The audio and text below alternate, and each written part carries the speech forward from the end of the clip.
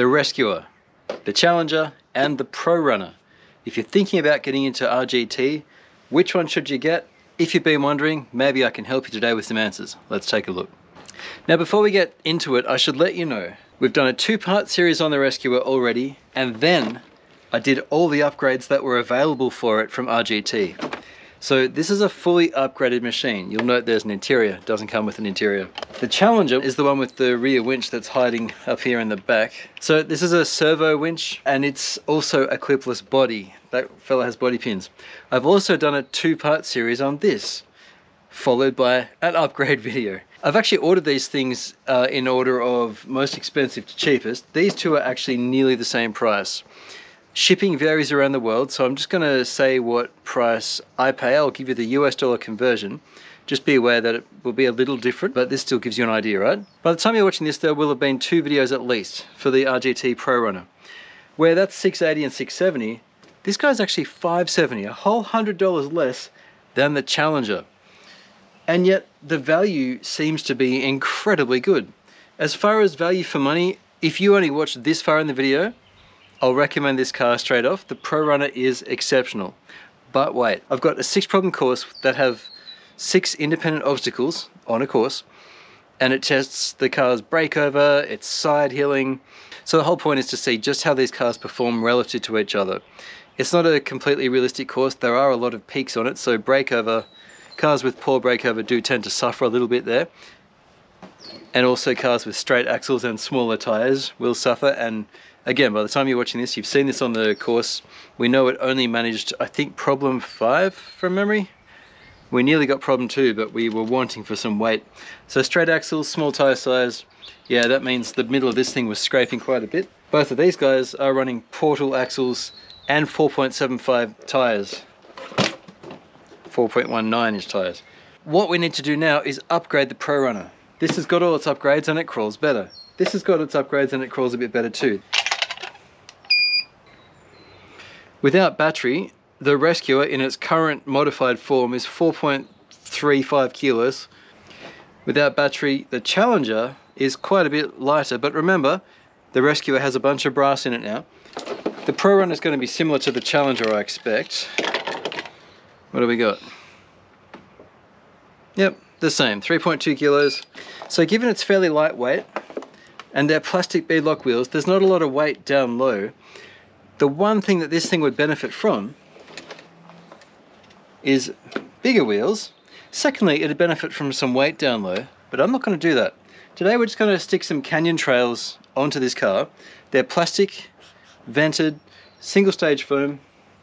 Really the only difference is to go from 4.19 to 4.65 inch tires, and we'll see just how that alone changes the car. It is a different compound, different foam, but crucially, to my expectation at least, bigger tires. Now before we get this thing onto the rocks, if you're trying to decide which of these to buy, I can give you my opinion at this point. The most fun car of these three, and in fact one of the most fun trail rigs I own, is and remains the Rescuer. Unlockable diffs, just like on the TRX4 series. It looks brilliant. I think the look does a lot for me, honestly. Having the upgrades available from RGT, from the lighting additions to the interior, to having brass. Now I just put brass in the front. It's heavy, but it's only in the front, so not in the rear. This thing is just a wonderful car on the trail. I really enjoy driving it. It's been a lot of fun. It's a chassis mounted servo with a 3-link front and a 4-link rear. If you want to find out more about this car, check my review. I'll link that in the description for all of these. But have a look at my review and also have a look at how this thing drives. I have a muddy day where I drove this with the TRX4 and it just did so well. It was just a beautifully fun car. All 3 of these cars have been submarined and treated, maybe not ideally, but they've been through mud and stuff, and they've had minimal maintenance. This thing is truly a fun machine. I highly recommend it for fun. However, people's opinions vary and what you get out of a car and its scale varies as well. For me personally, I don't like the Ford bodies, just generally speaking, as much as I like Toyota bodies. This is also a subjective thing, right? But having had this thing out on a 4-hour-long, humid, greasy, wet, muddy run, it didn't miss a beat. Just beautiful. This comes close to how fun I found the Rescuer off-road. I think my least satisfying vehicle to drive has probably been the Challenger, but that could be a question of personal preference. The rear winch is certainly a fabulous addition. Once I had heavier wheels and I actually got rid of these chai racks and put actual legitimate high racks on, it crawled a lot better. Now, like the Pro Runner, the Challenger has 4-link suspension front and rear and axle mounted servo. The Rescuer has 3-link and chassis mounted servo. You know, the Challenger actually has a few things in common with the Pro Runner, so this could just be a personal preference thing. Both of these vehicles are much more similar, and the Rescuer is actually different, and here's why. Metal, telescoping, universal drive shafts, 4-link suspension front and rear, axle mounted servo, servo winch. On the Challenger it's rear mounted, and on the Pro Runner it's front mounted. Both also have the same style of clipless body. On the Challenger it's in the front, and on the Pro Runner that clip is on the rear. And there's your winch mounted, your servo on the front there. So this and the Challenger are actually really similar. I did say universal axles. This has CVD axles, but I think you'll find they'll be effective with the same. Now, the other thing that the Challenger and the Pro Runner have in common that the Rescuer doesn't have is a dig. So you can lock the rear wheels up and stop them from rotating, which gives you that lovely tight steering angle. So if you're considering any of these three, check out my reviews for each of them. They're in the description. And there's a second part underneath each which says rock test. That has how they all went on the 6-problem course. Spoiler, this went the worst in stock form. But again, I think it's because of these small wheels. All three of them come with Dumbo RC radios. The Rescuer comes with the most basic one. It's still a 6-channel. You've got your buttons on top, there's a button there, and you've got your 3-position switch. Steering, plastic, 4 AA's, basic, right? Now, I've tried to work this out, but I've been unsuccessful so far. The XA8 comes with the Challenger, and the X8E-150 comes with the Pro Runner. But they both look the same. They both have the same sets of buttons. The top looks the same. I've pulled them both, I've opened them both up, and they really appear to be the same radio. They feel the same. It's the same plastics in the hand and everything. I don't really know what the difference is between these two radios, but I would say that if you want to get a more premium Dumbo RC radio, the Challenger and the Pro Runner have you covered there. But there's absolutely nothing wrong with any of them. Just letting you know. So, the last part of this video is we're going to smack a bigger wheel on this, and we're going to hit the 6 problems and see just how much differently it drives. I think it's going to be better, but I don't know it's going to be better. We're not adding weight, just diameter. Let's get to that. Problem 1 with the 4.65 Canyon Trails on 3S power, and already the difference in clearance is apparent. Now, I didn't mention this before, I alluded to it. When we were looking at the trucks, the other two that have portals both have CVD front axles, same as the TRX4. Now this thing has those universal front axles, which means vastly stronger and also considerably better steering angle. That would have been a good opportunity for dig, but anyway, it did problem 1 a lot more easily, didn't it? And straight into problem 2. We were hitting the bumper on the entrance to this with the stock tires, but this angle is not quite right. Trying again.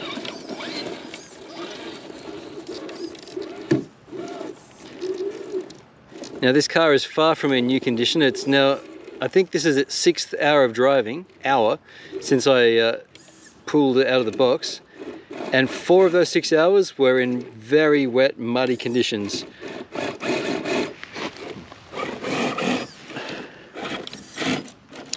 Now these tyres are the same size as what you get on the TRX4, but what you do also get on the TRX4 and on the Rescuer and on the Challenger is portal axles.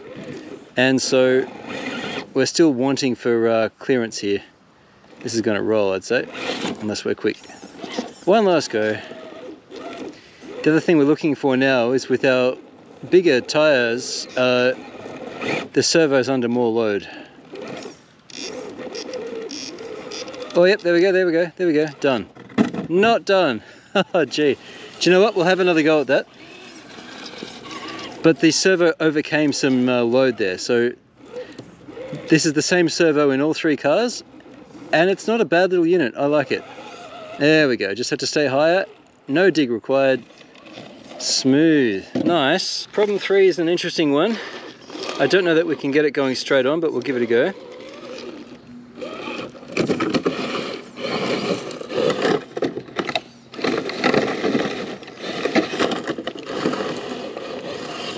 There we go. One thing that this car does well, now that we have the bigger tyres, is it can flip itself back over. It couldn't do that with the smaller tyres. Whatever tyres you get, just be aware these 4.65s are already rubbing on the wheel arches at articulation. So if you go to 4.75s, you're going to have some clearance issues. It'll still steer, but I'd suggest 4.65s. Maybe 4.7s at the most. Don't go to 4.75 if you can help it. Come on. I actually don't expect this car can do problem 3. We'll give it a bit of a go though.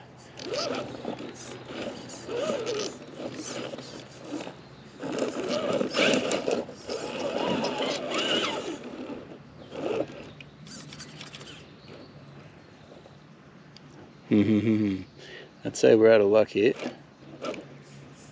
I'm just trying to wedge that front into the crack on the right.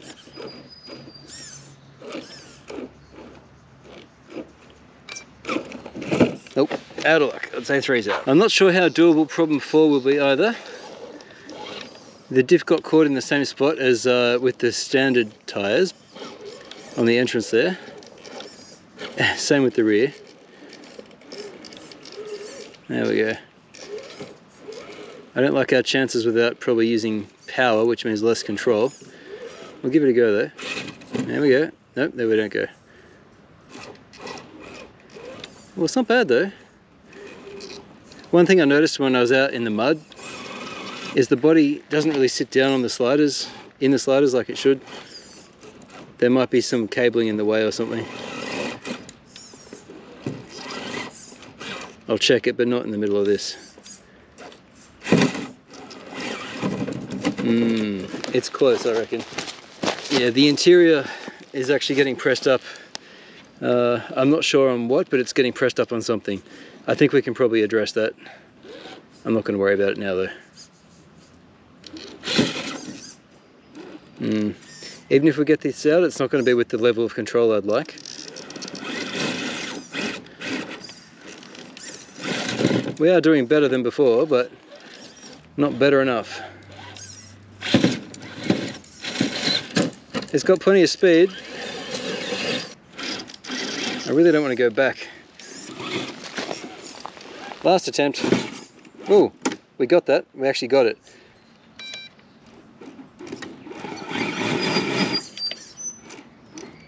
I've got dig engaged.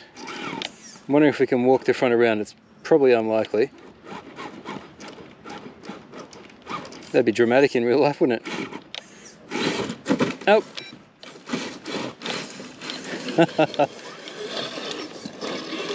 Alright, 4's out.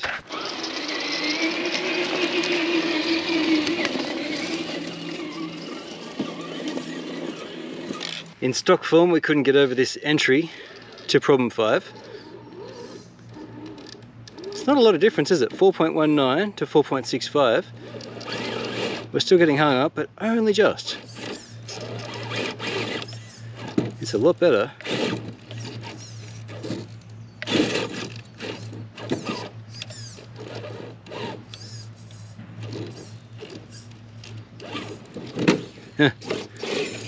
Not better enough though. It's a lovely stable car though. If we can find a good 4.6 or 4.65 tyre, I like the Canyon Trails. I think the Element General Grabbers are also 4.65. It seems to be about right for this car. I wouldn't want to go bigger. Just going to try and take this side. Yeah, look at that. Couldn't do that with the stock tyres. Hey, brilliant.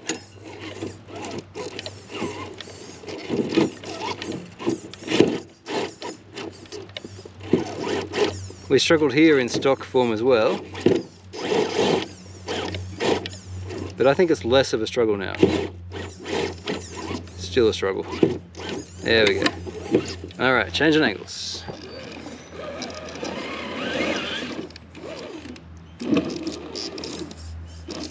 This is the only problem that we could do in stock form.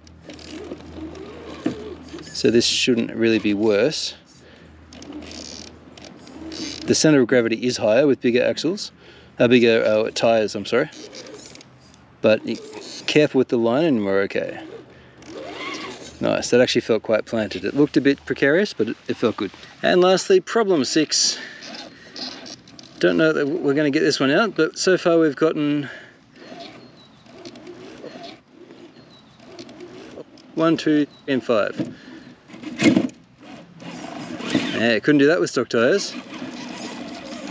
It's not that these compounds or treads are any better. I mean, they could be, but I think diameter is the big one here.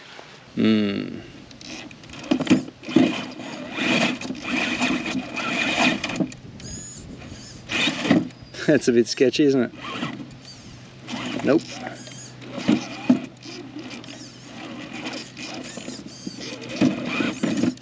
I like that this car has the overdrive. There really is good value in this car.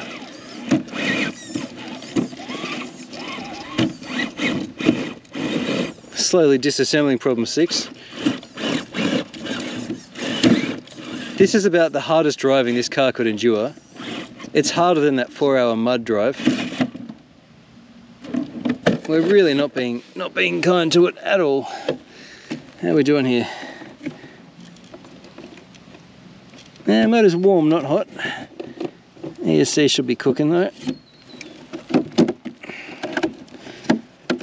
Again, we're on 12 volts, so it's hot. And it is hot, but it's not too hot. I can keep my finger on it. Last attempt on 6. I don't think we're going to get it. We'll give it a proper go though. Yep, all right. I'm calling it. 6 is out. It's funny, isn't it, just how different they all are, even though they're from the same factory. I think my most fun to drive is still the Rescuer.